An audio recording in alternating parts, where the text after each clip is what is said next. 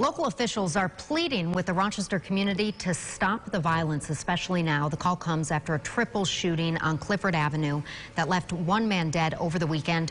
Rochester Mayor Lovely Warren, along with Police Chief Laurent Singletary and other local officials, held a press conference calling for calm during this uncertain time.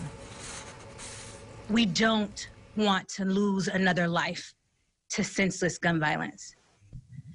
When we are dealing with this pandemic, and even without it, the fact of the matter is that we should be embracing one another, loving each other, and lifting each other up.